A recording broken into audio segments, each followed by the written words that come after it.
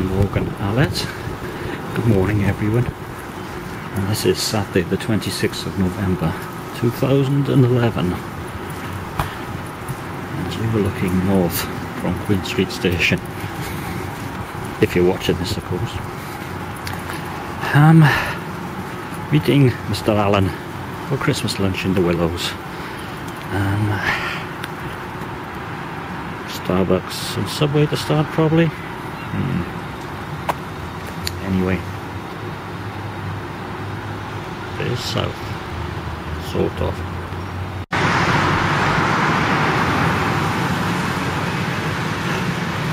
So, this is Pub Starbucks and Pub Subway.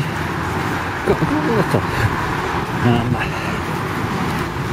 The scanner didn't work in Subway. I'm 30 points down on the whole deal. First world problem. Anyway. Where's the tinsel gone? Oh, here it is. Oh, we're going to be thinking good today. When I say we, I mean me. So, next step, some beer. Welsh Pale Breckenshire Brewery, 3.7% alcohol by volume, £2.10, festive brews. Looks a lot like a lager, but much better head. So,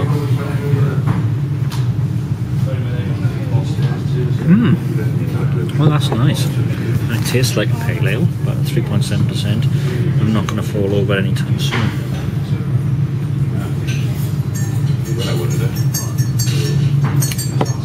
It's sort of refreshing. That could be more of a summer drink. B+, quite easily. Can't remember. Brecon County Ale from Breckenshire Brewery. 3.7% alcohol by volume, and it tastes of dishwater. It's terrible. It really is terrible. The other one before was lovely, but this is Brecon Stream's a dead sheep in it. It could be. Actually, it could be like cleaning fluid left in the pipes. I'm not sure, but it doesn't taste like anything I've ever tasted before. So that could be a good thing, but this isn't. So I'm going to give that a C-. Sorry.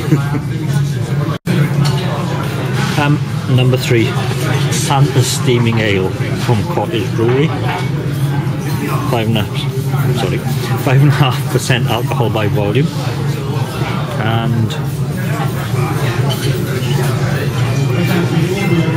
it's not bad. Quite strong aftertaste.